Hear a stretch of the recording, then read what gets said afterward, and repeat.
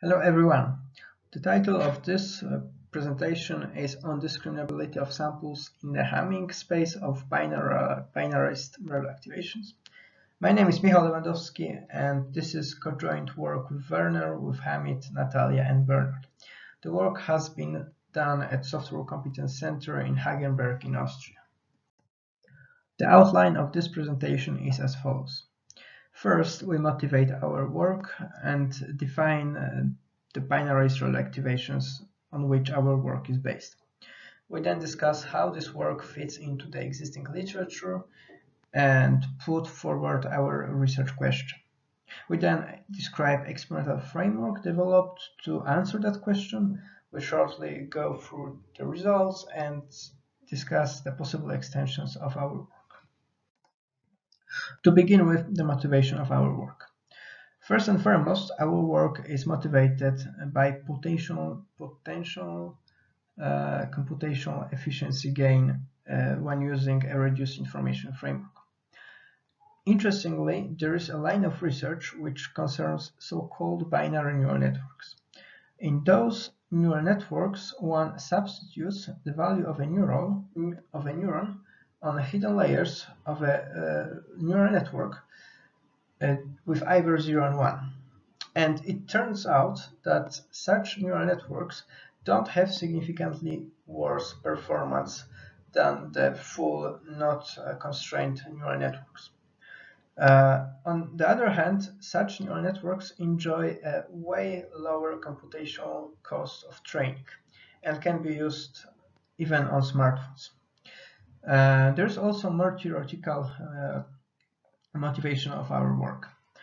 It turns out that a ReLU-based neural network, which we define shortly, provides an approximate isometric embedding into the Hamming space.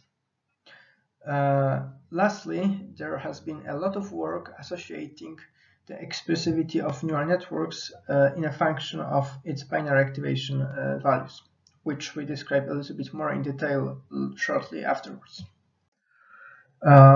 Let us define a ReLU neural network.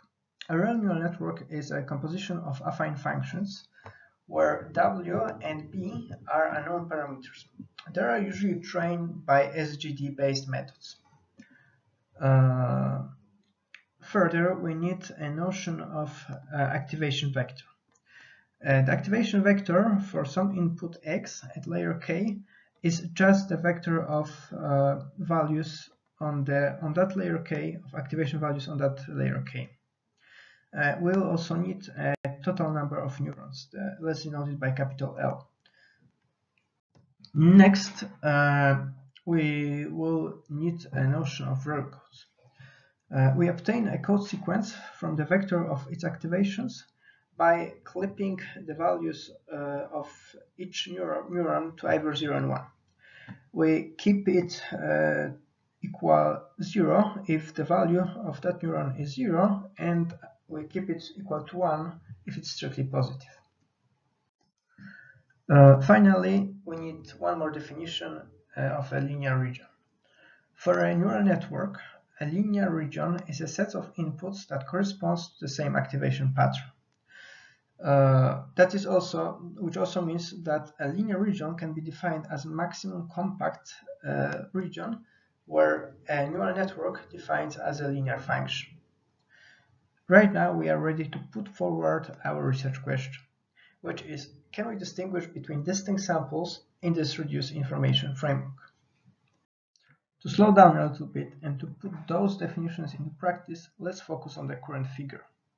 In the background, we can see a tessellation of the input space resulting during the training process of a ReLU neural network. We call elements of that tessellation linear regions. There were quite interesting research directions focused on linear regions recently.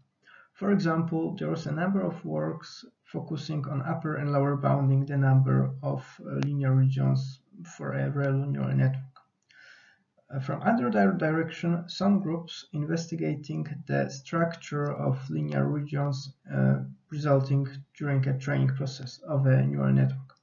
Interestingly, it has been found out that the number of linear regions changes whether one uses a regularizer or not.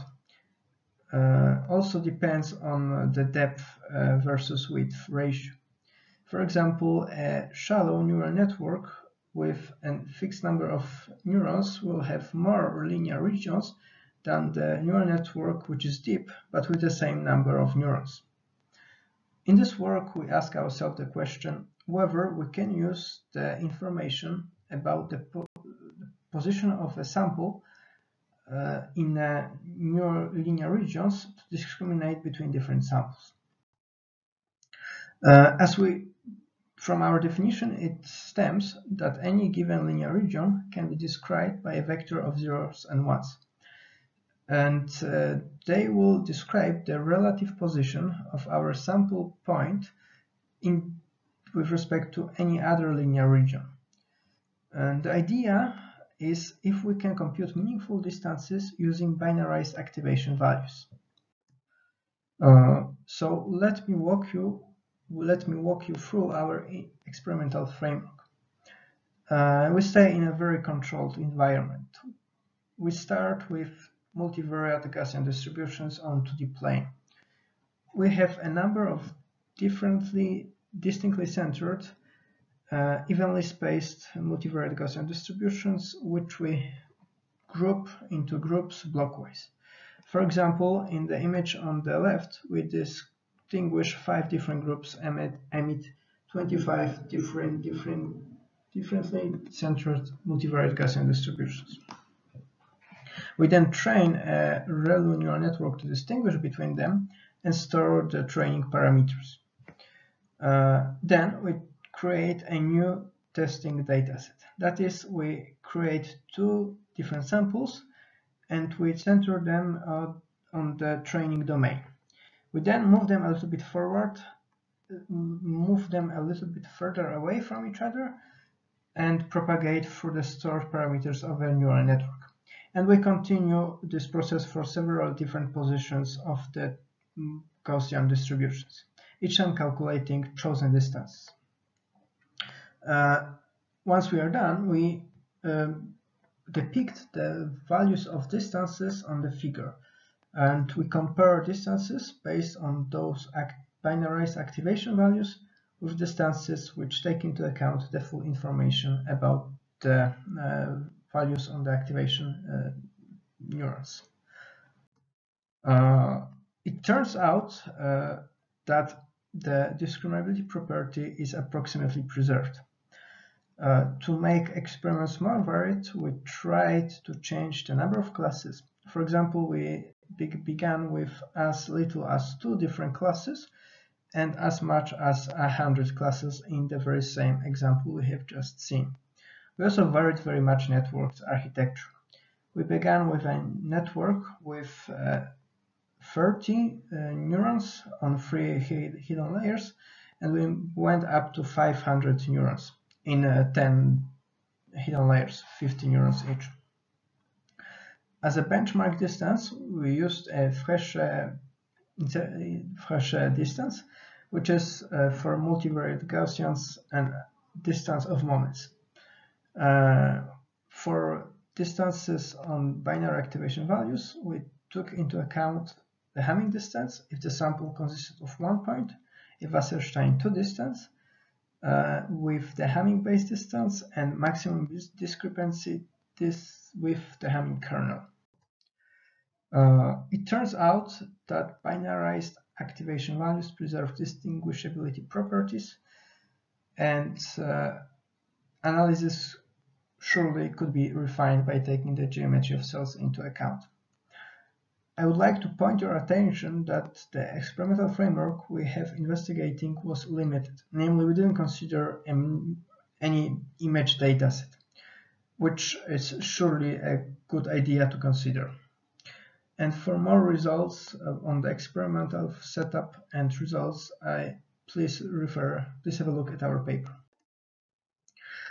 From the applications and further research, we can imagine application of our distance as a test statistic into sample test, or as a domain adaptation tool to align two distinct domains. Thank you very much for your attention. I'm looking forward to your questions.